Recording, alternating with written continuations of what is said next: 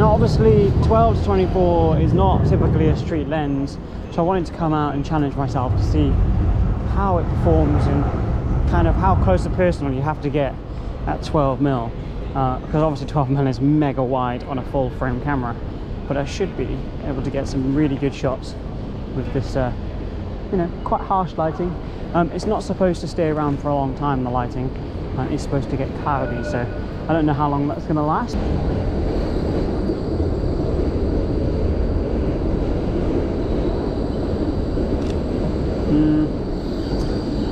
That was kind of like more of a test shot to see how it kind of looked. Okay, so someone crossing the road behind me.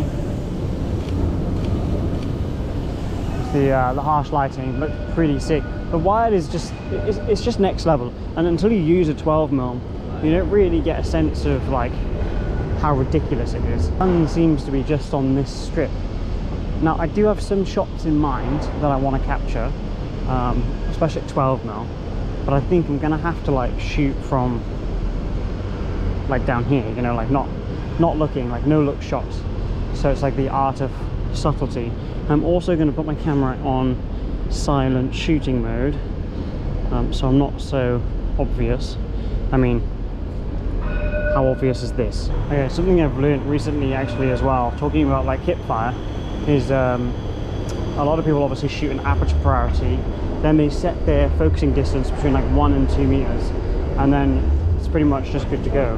And all they have to do is just walk past somebody and just simply take the shot and just kind of aim the camera in the direction of which they want, which is quite a cool street way of doing it. Let's do a little example of this dude, like that, and that's kind of like the shot, this dude. So it's kind of like just hip firing, getting the shot you want just as you're kind of like walking past. Melbourne.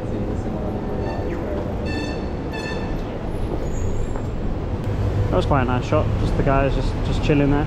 So I'm going to do a couple of those, just like walking around and hip firing, and then I'm also going to frame some shots that I want to get. I think the kind of up close and personal firing kind of idea is good for a certain type of street photography. Like for instance, this dude up here on the left, I would typically go on the other side and shoot back towards him, but we'll do the old like point and shoot, because I'm not stopping, I can just walk slower and get the same shot, but just have a different angle, as you can see on the screen. It kind of works, but it's a completely different style to obviously what I've shot before and what you've come to expect from me. So I'm not going to just do that, but it's cool to try new things when you learn about them. I mean, it's harder to frame shots because you're not looking at what you're doing, and it is obviously way more personal.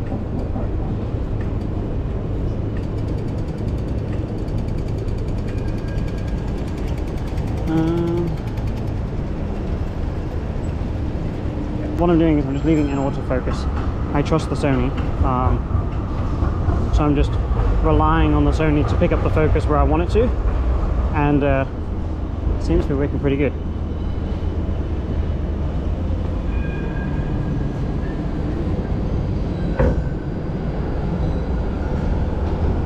It's quite a nice way of doing it sometimes, you know, because you don't have to think too much, and you can then review the photos afterwards. If you don't like it, there we go, so be it. You discard it and just keep the ones that you do like. So what I've actually done now with the settings is I've gone aperture priority, auto ISO. I've set it to exposure -1. See if we can get a shot with the tram lines here.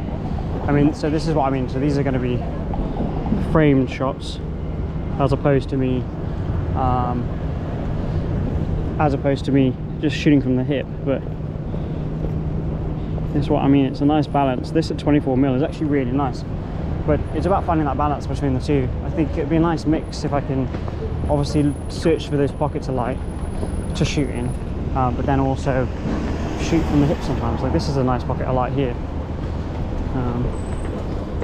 which is not too bad. I think if I come over here at 12mm, it's a nice little perspective that we can get of somebody walking into the light.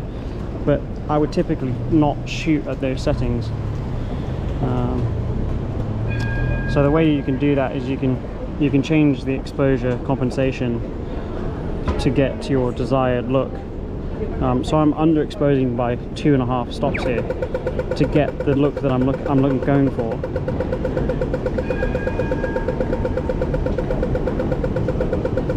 And then you can just quite simply change it back to, you know, minus 0.7 for the other shots that you're trying to capture.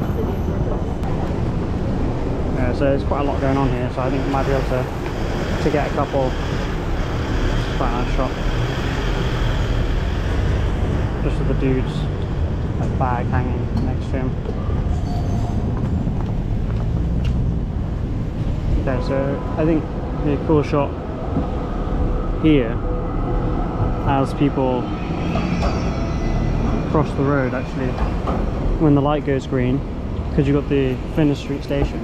I'm just going to get down and I'm focusing on the building itself, and then everybody else should be blurred out because there's enough separation between the people in the building. So quite a sick shot. Pretty it's quite a sick shot. Nice. And this too, of all the people crossing. It's kind of surreal, you know, like mad. Just that honestly, that photo right there on the screen encapsulates the saying rat race. Like all of those people are heading to work, and it just epitomizes that, really. I haven't shot from this side before. It's quite a nice oh, I've got people running across the road. That's pretty sick. I'm going to stay here because pretty much every green light that happens. So I'm just going to chill here for a moment and wait for more people to cross the road going that way.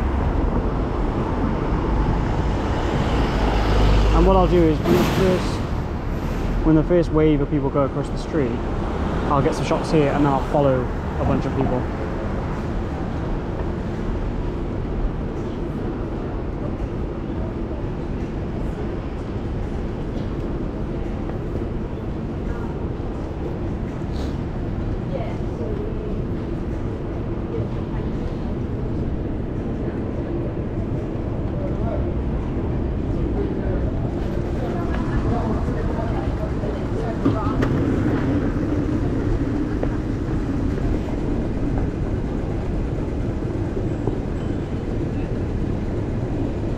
Oh, this is so sick.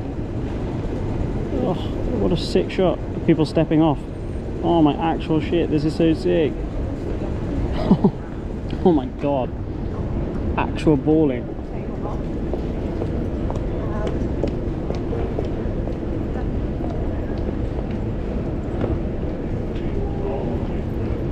That's pretty sick. Alright. I kind of got distracted from what I was intending to go and do, but it's because the shots turned out pretty sick. Alright, I'll wait for the next like kind of load of people to cross the road and I'll follow them. This dude with the briefcase, well, briefcase, whatever you want to call it, laptop bag. Pretty cool.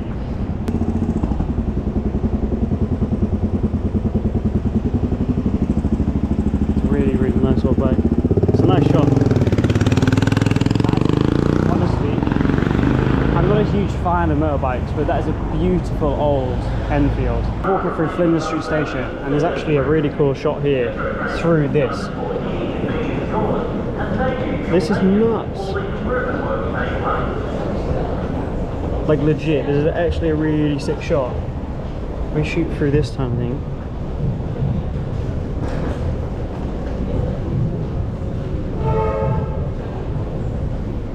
No joke, this is actually really sick.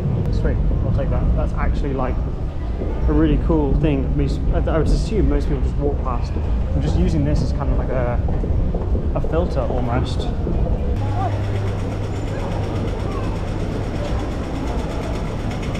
Kind of a nice shot of everybody crossing the road into the city. And get a shot here of the archway. Actually looks mad. Even at 24mm. Still got a bit of time because there's no one coming, so.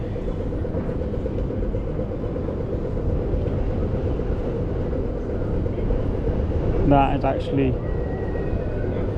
money. I kind of overexposed it because I wanted to get those like really harsh highlights in the background, which I can pull out in post.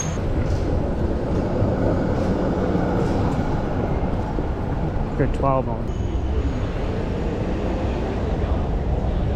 Shot here, which is quite nice.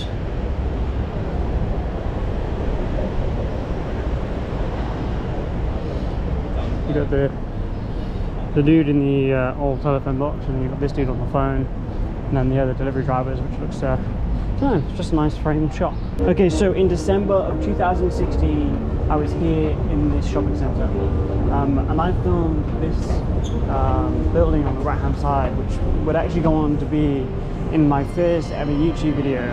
So I just thought it'd be really nice to come back and just pay homage to the first video I ever made. Actually being in here and taking this shot, it's quite, I don't know, it's quite emotional because it's taken a lot of hard work to get where I am, to do what I'm doing, and I just want you all to know it's definitely possible.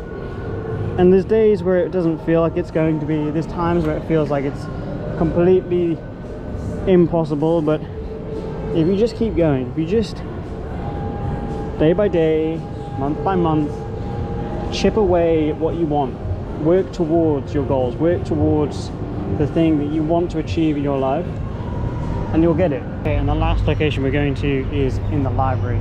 I've been told it's a good wide shot, so we'll go and see what we can find. If you walk into Melbourne Library, come into like this main area, and then come over to the right hand side, and then you're going to go into the lift. We go to floor 6, which is the view of the dome. It's all the way to the top, and you should have a nice view of like where everybody sits. It should look pretty good, so I've been told.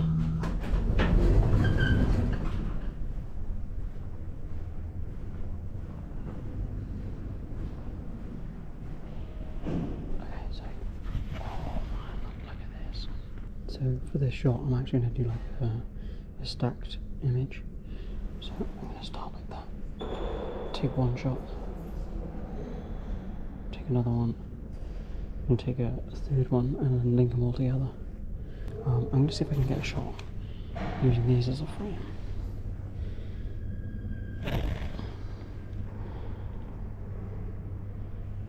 That's so sick. That actually works out so nicely.